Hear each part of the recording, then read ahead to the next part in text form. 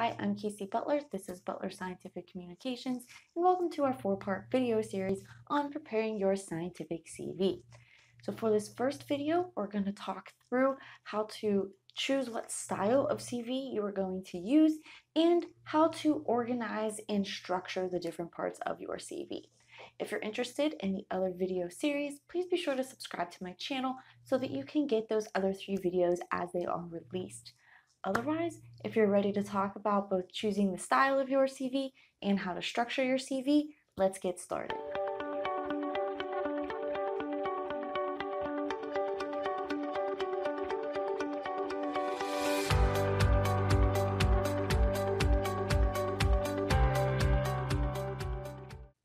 Application season is going to be here before we know it, so this is a really good time to sit down and look at our CV and make sure that it is absolutely optimized for whatever we're going to be submitting it to in the coming fall season.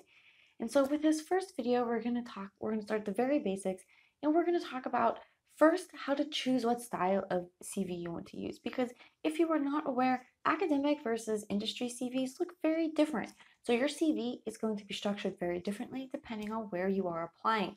Additionally, and this is something I didn't learn until I moved from the US to Europe, that European CVs are structured very differently from American CVs as well. So if you're going to be applying to somewhere across the pond from where you currently are, this is also going to be a great video that you're going to want to pay attention to. So first, we're going to start right in at choosing the style, and we're going to talk about academic versus industry CVs because this is going to be the biggest difference that most people are going to see. So in academic CVs, the first thing to note here is that an academic CV is an informational document. It is a document that is designed to get all of the information, take all of the information about you that is important and relevant for your research experience and put that in one document that somebody can skim and find that information. Now, I know that that sounds like what the industry CV should be also, that an industry CV should also be an informational document, but actually, the industry CV is going to be more of a marketing document. The main point here with the industry CV is to get you in the door, to get you an interview. So this is going to be a bit more of a showy marketing document than the academic CV. The first place that you can notice the difference between these two CVs as well is going to be typically in the length. Whereas the academic CV can be a lot longer, it is generally often longer than 2 pages. An industry CV is going to be limited to 2 pages, usually front and back if you have it printed out. And so here, whereas the academic CV is designed to give all of that information that might be important and that might be relevant, the industry CV is only going to want that very specific and very relevant information for the job and the position that you are applying to. So a lot is going to be cut out of the academic CV for the industry style CV. Though in fairness, it's not so often that you actually need to have a hard copy of a CV anymore, so the front and back part isn't going to be as big of a consideration. And again, while that academic CV is going to give basically a comprehensive overview of your career and all of these different categories we're going to include, the industry CV is again going to focus on only those parts that are relevant for the position at hand. This also means that the academic CV is going to have a much more fixed and formal style, whereas the industry CV can be a flashier document. It can have more colors, things in different boxes, put in different places. It is going to be designed to be a bit more eye-catching than your standard academic CV that is going to be a very formal and standard document. And so here I have some examples of what your CVs might look like. I do want to note it, or make note that in both of these CVs, these are a European style CV. You will see in a moment why that is true. But here just notice that the academic CV is obviously much different from the industry CV. While here it is also longer, it is also not quite as, I will say, flashy. You don't have big blocks of color on it and things like that. It is a more fixed formal style document than the more industry-based CV, which is going to be a bit more flashier, a bit more standout, designed to catch somebody's eye a little bit more than the academic CV. And again, then the major difference here is basically just what each one of these CVs is used for. While the academic CV is designed to give this big overarching picture of your career as an academic, the industry CV is going to have these colorful spots, a lot more white space, and is going to be designed to highlight key information that you need the hiring manager to see in order for you to get that interview. So then the first thing you're going to want to do here is choose whether you're making an academic style CV or an industry style CV when you go to sit down and prepare this. If you are in doubt or if you might be applying to multiple positions, some in academia and some in industry, then start with the academic style CV just because you're going to have more information on that, and then you'll be able to cut information to make the industry CV where it's not going to be as easy to add information for each position. I'm going to talk about this in a little bit more depth in the fourth video of this series about making a master CV, but for now, just keep in mind that you're going to have more information in the academic CV. It's easier to cut information than it is to add information in when you are tailoring to each position.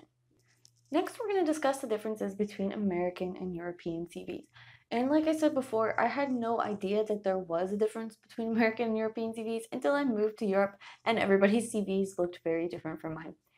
And so I mentioned on the pictures I showed before that I'll show here again now that these CVs were obviously European style CVs, and the reason here is because there is a picture on them.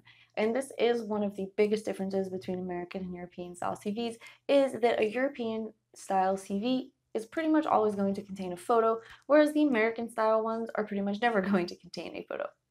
Along with the photo in the European CVs, there's usually a lot of personal information that is also included.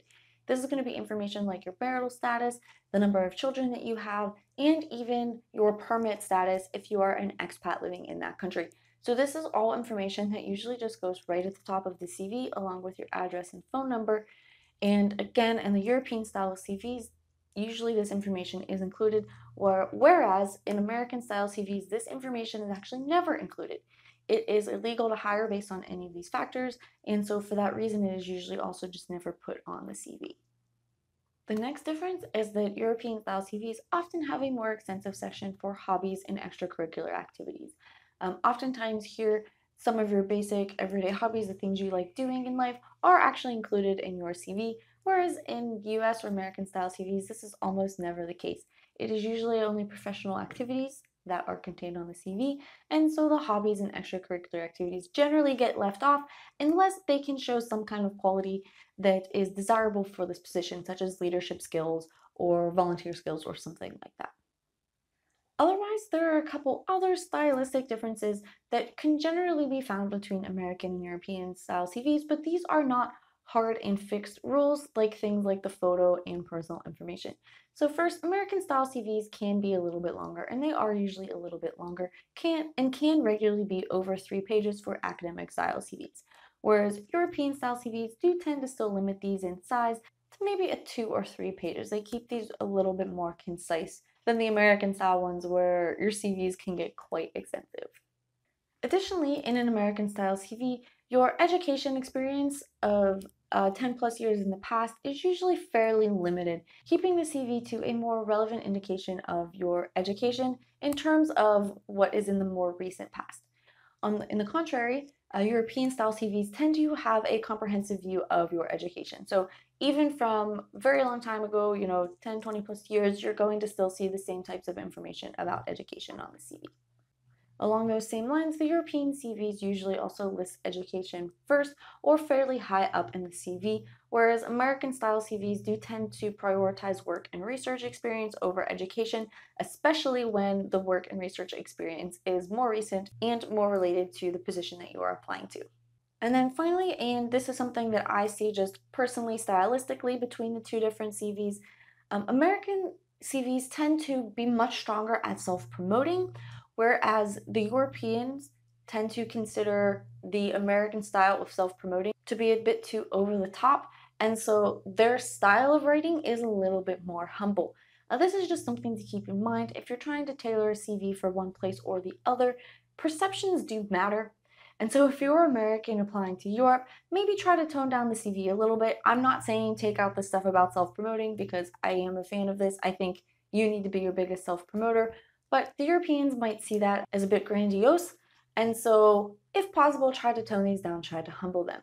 Europeans, you might want to consider this in the opposite way. Americans are expecting a style that is more self-promoting, and if you take a humble track when approaching your CV, it's going to seem not as good maybe or not as impressive as some of the other CVs that are going to cross the desk of American hiring agents.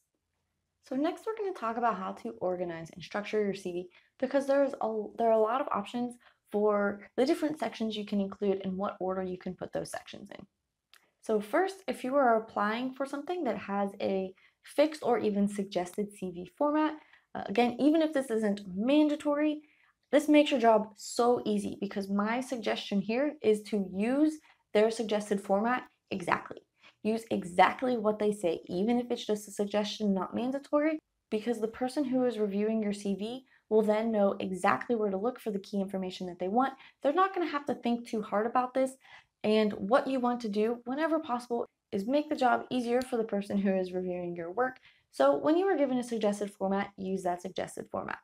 Now, unless it is mandatory that you include every single section of a suggested format, if there is a section that you don't have anything for, then delete that, but keep the other sections in the same order. Now, there are going to be some applications, some funding applications usually, that will want you to have every single section, even if you don't have anything to put in it. Try to find something to put in it if you possibly can, but if not, then leave those sections blank. If it is mandatory to have it there, then don't delete it. But if it is not mandatory to have it there, then definitely delete it, because if there is no mandatory format, you definitely don't want to have a blank section of your CV, which is just going to call attention to the fact that you didn't have anything to put in that section. And then because I often get a lot of Marie Curie Fellowship applications in the fall, I have here an example for the suggested format for a Marie Curie Fellowship CV. Every client that I have them set up their CV in exactly this order using exactly this structure because everybody who is reviewing the Marie Curie applications will know exactly where to look for the information that they want. So definitely try to structure your CV according to a suggested guideline if one is given. So next, where it gets a little bit more tricky is when you aren't given a suggested format, because this gives you a lot more leeway, but it means you have a lot more decisions that you have to make when you go to set up and structure your CV. So what I have here is just a list of the common sections of a CV, and what I suggest you do is go through, pick these sections that you have or that apply to you, and all that apply to you, and put them into your CV. We will cover ordering them in just 1 second. But first, you're going to have things like your personal information, which again, depending on if you're applying in the US versus in Europe, you're going to have a different amount of personal information. But even in the US, you're still going to have your name, your phone number, maybe an email address, a website, something like that, up at the top. So personal information, you could have a section of summary of relevant skills. Now, this is not mandatory, but it is a section that I really like at the top of a CV, right under your personal information, because it allows you to put 3 to 5 bullet points right up front on your CV that is going to summarize what you think are the most important things you did that are relevant to this position that you are applying to. So it allows the first thing that people see at the front of your CV to be what you think is the key information that makes you a good fit for the position you're applying to. So it is possible to have a section on summary of relevant skills. If you do have that, I suggest putting it immediately as the first section right after you finish the heading with the personal information. Next, you're going to have things like your education, your research experience, both academic or industrial, teaching experience, leadership experience. Somewhere in here, you should include mentoring experience. Then things like prizes and awards, which is going to include any funding that you might have. Unless you have a lot of funding, you can consider making that its own section. You will include publications, patents, presentations, conferences, and absolutely make sure you distinguish between conferences attended and any conferences that you happen to help organize, because that's going to be a completely different skill set, and you want to make sure those are clearly differentiated, potentially even with separate sections in your CV. If you're applying in Europe, you might also consider then adding a section of hobbies, and usually a section of your language skills and your level in each one of those languages. And now finally, when you are going to set up and structure your CV, now that you have all these sections, the last thing that we want to talk about is how you are going to order these sections. And so the way that I usually suggest doing this is you start with your personal information at the top. You have a section of your summary of relevant skills. If you have that section, that's going to come first right after your personal information. And then after that, you want to order your sections first based on the relevance to the position that you are applying to. So if you are applying to a research position, for instance, I highly suggest having your very next section be research experience. maybe teaching experience, and then having your education come after that. If you're applying to something that is more of a teaching position, then you might want to have that teaching experience first, followed by sections ordered in the order of relevance for this position. So if you will also be doing research, then maybe it's teaching followed by research. If this isn't going to be a research heavy position, then maybe teaching followed by education. So here you just really want to think about, based on the position you are applying to, what are going to be the most important parts of your CV, and try to order according to that. And then after that, if you were maybe stuck between how to order a couple different sections, the next criteria that I want you to use to decide how to order is order based on which sections are the strongest for you. And so you always want to have, again, those most relevant sections towards the top of the CV so they're easiest to find. So if you can't decide how to order based on relevance for the position, then put the ones that you are strongest in first so they are higher up in the CV, so they're more likely to get a little bit more of the reviewer's attention. For me personally, I tend to think that it's more important to put those research positions higher up in a CV for anybody who has performed research experience.